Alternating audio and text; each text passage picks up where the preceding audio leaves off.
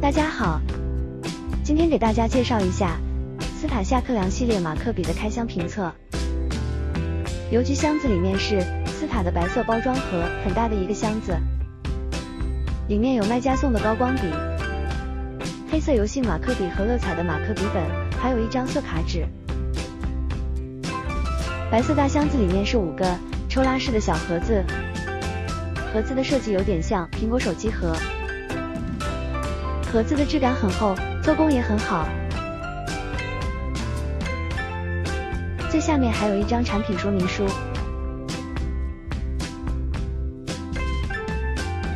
我们先打开看一下蓝灰色的盒子。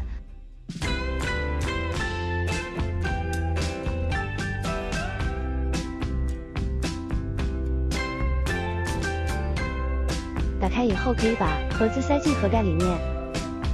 盒子中间有分割，这样笔就不会乱，找颜色也很方便。每个盒子都相当于一个小架子，也可以摞起来，使用和摆放都很人性化。如果不想额外买个笔柜，就可以用圆盒替代使用。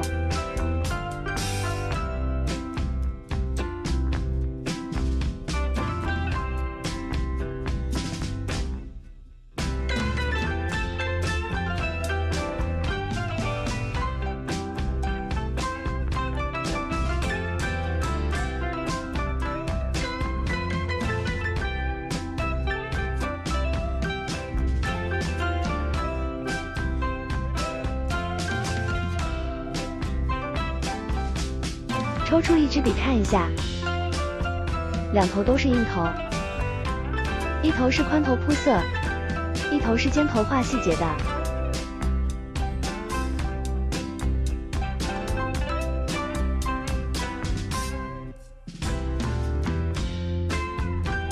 开始做个色卡试试手感。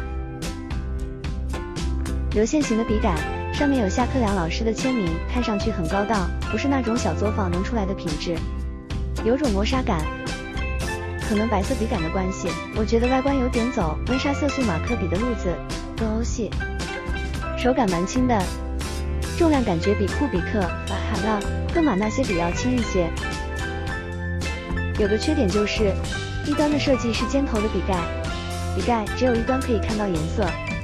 如果桌子上同时有很多笔，2支以上没有盖盖子，对号入座有点头疼。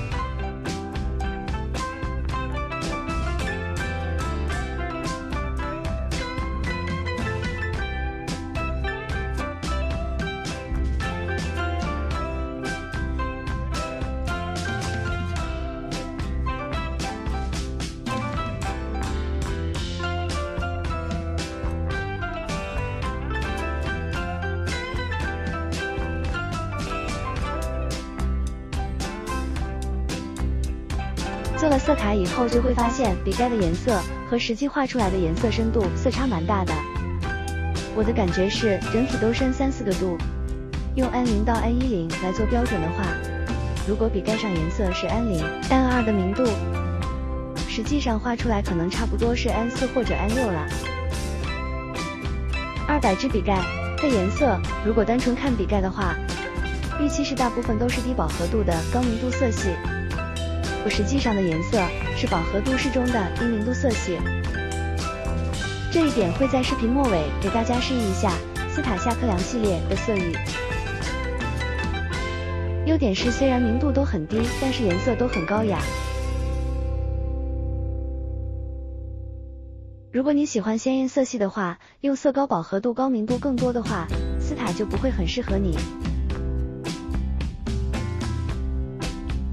可能因为夏克梁老师本身画风景画、建筑物的关系，这个系列就很适合画风景、景观设计和建筑类的。如果是画动漫类的也会非常不适合，至少还需要搭配一套马克笔配合着使用，因为首先就非常缺少适合的肤色。还有一点就是夏克梁有一些颜色真的很特别，我只在这个系列看到过。如果你想试一下有点不同的色系，我觉得夏克梁值得尝试。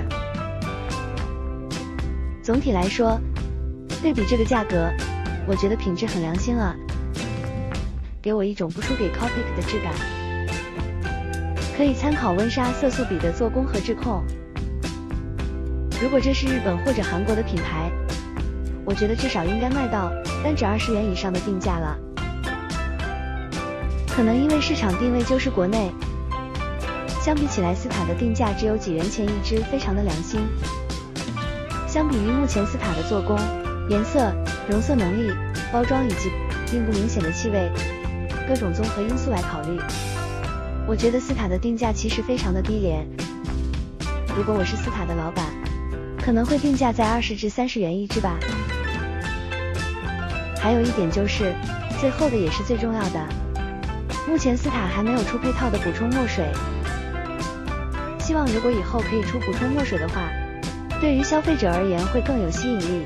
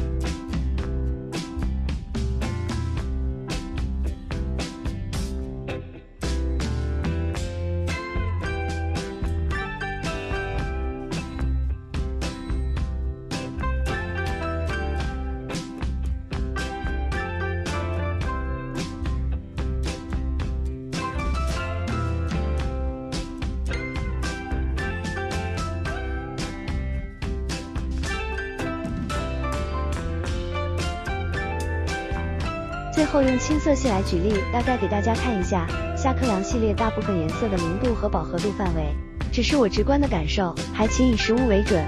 以上就是我对斯塔马克笔的评测，喜欢的话请点赞、订阅以及评论哦，拜。